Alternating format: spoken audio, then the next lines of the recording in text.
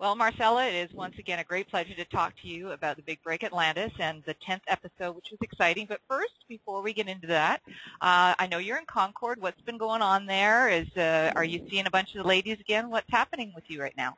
Well, hi Gail, thank you for having me again on your blog. I just got here yesterday, last night. I went for an early practice this morning, and it was so nice to see the girls. It's a big family at this point in time. I've been part of the tour for 10 years already, and it's always nice to see the faces that I've seen for many years, and the new faces that are coming up to the tour. The weather is actually great. Maybe it'll be raining later on. I have not seen my friends from Big Break Atlantis yet, but I'll probably see them through the week for sure. Mm-hmm. Oh, well, good. Well, you say hello to the ladies that I know anyway. For me. I will. Okay. Well, it was an exciting episode. I love it when they bring back contestants. It's so much fun to see them again, especially the ones that leave early and you really don't get to know them. Just what did it feel like when you saw them all walking up to the practice tee? For me, just they really just put a smile in my face because, every episode we are just pretty much missing one after the other, and it gets kind of quiet out there. When you have 12 women around, it can get pretty loud and chatty, but that's what makes us, like a great group. And after missing or eliminating one after the other, it got kind of quiet. And when I saw the carts driving the range, my face just lit up. I'm like, great. There's going to be a lot of chatting. I haven't seen them. It's going to be great. And for me, it was definitely a great experience. Well, you picked Shannon first. You had first choice of all the ladies. You picked Shannon first. And I'm wondering, why did you do that? Well, I went for Shannon because after seeing her play in the first 2 episodes, I noticed how good her game is. I liked also that she's an aggressive player, and in Big Break you need to be aggressive, and and she's also a Texan girl. For me, the state of Texas, it's almost like my second home, just because it's so close from where I'm at in Monterrey, Mexico. My family and I have visited the state quite often.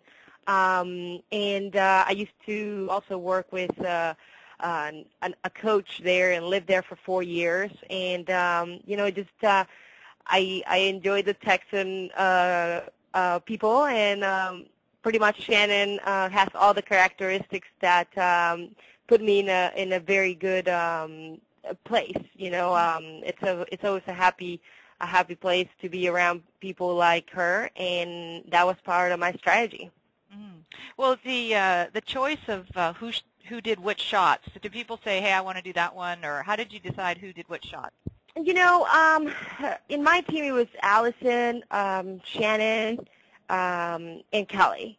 Mm-hmm. And what we decided to do is always discuss between us which shot was going to be the most comfortable for each player. As the captain, I decided for them to choose first, because I always, in team events, I always like everybody to be comfortable with their position. And I pretty much decided that they were going to choose their spot, and we talked it out. Allison felt really good with that short shot over the bunker.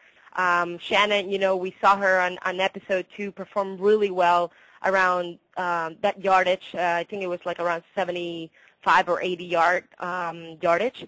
And Kelly, in one of the episodes, several episodes actually, she hit really, really good mid-iron shots. So that was a decision. And, I just pretty much had the last choice, and I was comfortable with it.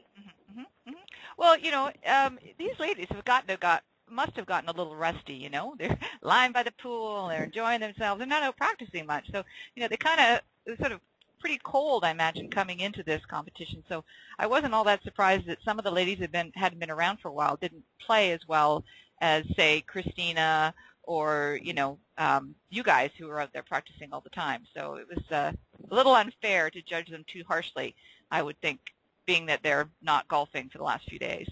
Yeah, right? for sure. It was understanding, especially that in this game, the short game is the first thing that goes. Mm-hmm. If you're not constant with that practice, that's the first thing you're gonna pretty much lose. And it was an understanding. I was not gonna be harsh on any of my teammates. They've been, like you said, laying out and enjoying the Atlantis resort. I just I had a lot of faith in them, and I was gonna support them no matter what. Right, yeah. So you were very relaxed. You looked really comfortable. Of course, you knew that you were going to be playing in the finals. Selanee certainly looked tense and seemed tense with her team. Certainly when Natalia hit it fat, she was commenting. I wondered, what was it like being with Glorianna and Selanee that day? There was this, you were so calm. Glorianna seemed to be a little nervous, but Selanee was really intense.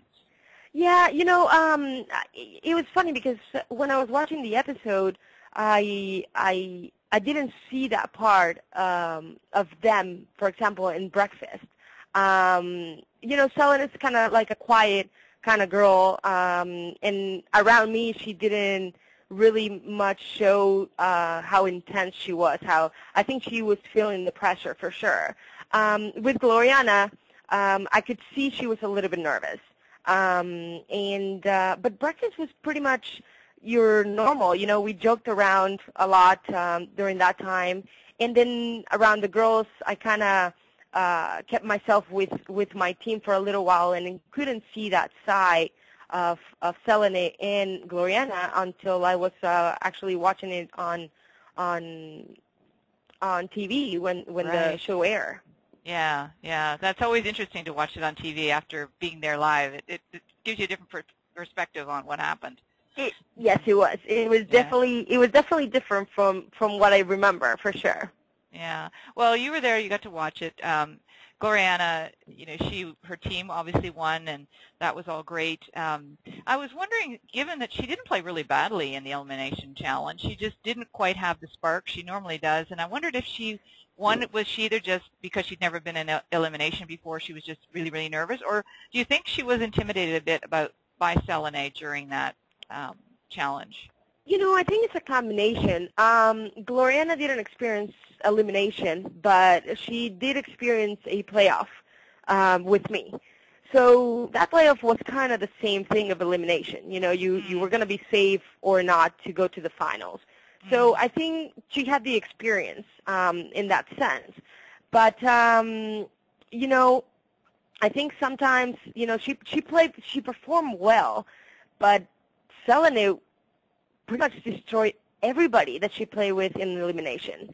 And I don't know, I haven't talked to Glorianna about it, but going against Selanee was definitely some type of pressure, just because I don't know, she at that point in time she had birdie probably 4 out of her 6 holes of elimination, and that can be a lot of pressure. I'm sure Glorianna thought about it, but she knew she had the game to go against Selanee.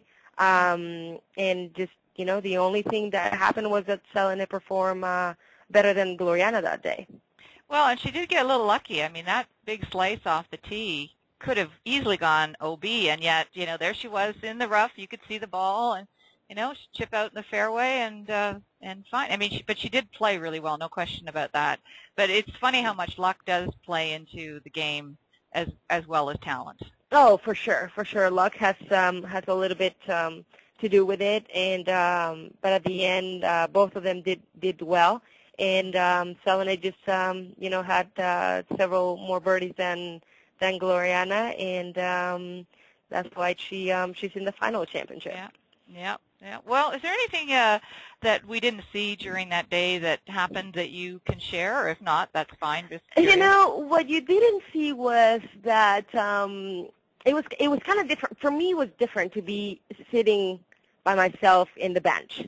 They show a little bit here in the show, a little bit about me just standing there by myself, but it was kind of lonely.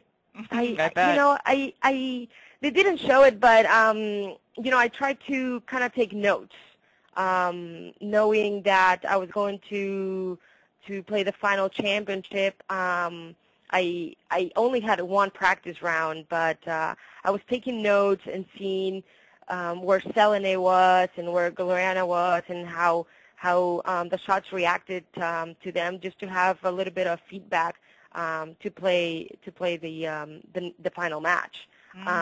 So I did a lot of notes for at least those 5 holes that they played, and but it was different. It was definitely different to be sitting in that little bench by myself. I bet it was. Yeah, I saw you there. I thought, wow, but it was good to see they let you commentate a little bit. So I know that was fun at the beginning. You know, I'm like, what am I supposed to do? You know, like, but then it was fun just to kind of like, it was fun for me to watch them play. And to be able to comment a little bit about the shots that they did, it was a lot of fun. Yeah, I bet. Well, we're going to have a lot of fun next week watching you play in the final. Well, there's no question in my mind who I'm hoping for. So anything you want to close with today before we talk to you again next week? Well, just, you know, thanks for the support for everybody that has been enjoying Big Break Atlantis. And, you know, I hope the final episode of this season is good. I hope everybody enjoyed it. I know it's going to be a great match. Selanee has shown how good of a player she is, and you know, like, hopefully we'll come around and play a good match and put a good show for everybody that has been following the show. Yeah, well, I'm sure looking forward to it, and I know it's already been done and gone, but it's hard not to say good luck, you know. Thank you so much, Gail. Thank you so much. Don't worry. A lot of people have been telling me that, especially now that I'm back, and you know, they're cheering for one or the other, and I'm enjoying every second of it for sure. Oh, good. Well, thank you again, and then let's talk next week, Marcela. This has been wonderful. Thank you. Thank you so much. Have a good day. You too. Bye-bye. Bye.